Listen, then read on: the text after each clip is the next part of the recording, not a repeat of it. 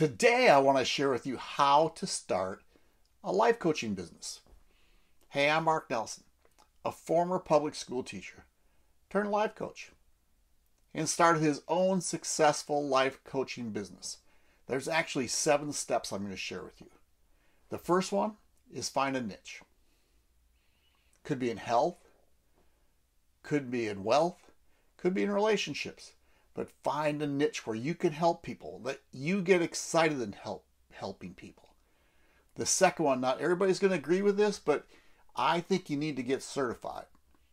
Because what it does is add credibility. People know that you've had to take courses to learn how to coach. And it just shows that you care. So I would say get certified. The third step is work on building your skills. And you do that through working in courses, having your own coach. Now, if you are a coach and you want people to hire you, you should have your own coach. You need to continue learning and working on your skills. The fourth step is building your brand. I think you need a mission statement. What are you going to do? You need to find your target market. All these things is you need a brand. Like, you need to be able to tell people when they ask you, what do? You can come out and I help people do this. That's what the building a brand's all about.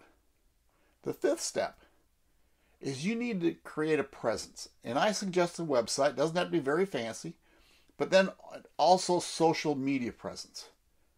See, when you have a website, you can send people there. Now, it doesn't have to be a big website, but you should be able to get a website going that shows your coaching business.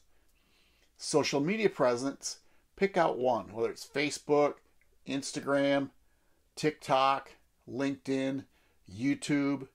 Pick a presence so people start getting to see you and sharing your value to them. Okay, the sixth one is set your rate and your packages. How much are you going to charge?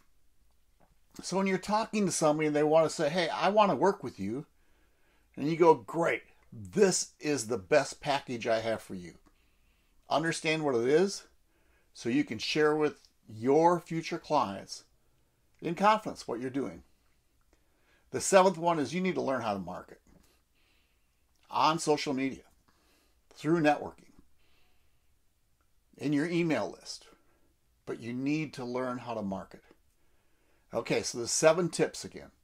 Find your niche, get certified, build your skills, build your brand, create a presence on social media and possibly having a website, set your rates and your coaching packages, and then learn how to market. Now, I want to tell you something.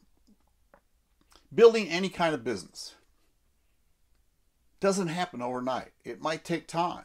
You might take 1 step forward and 2 steps back.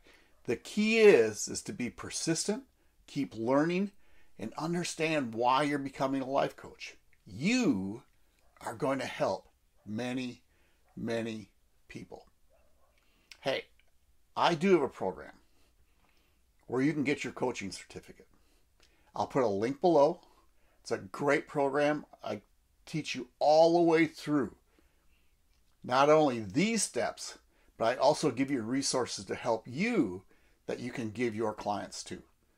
So look for that link. It's Coach's Academy. It's a great, great course.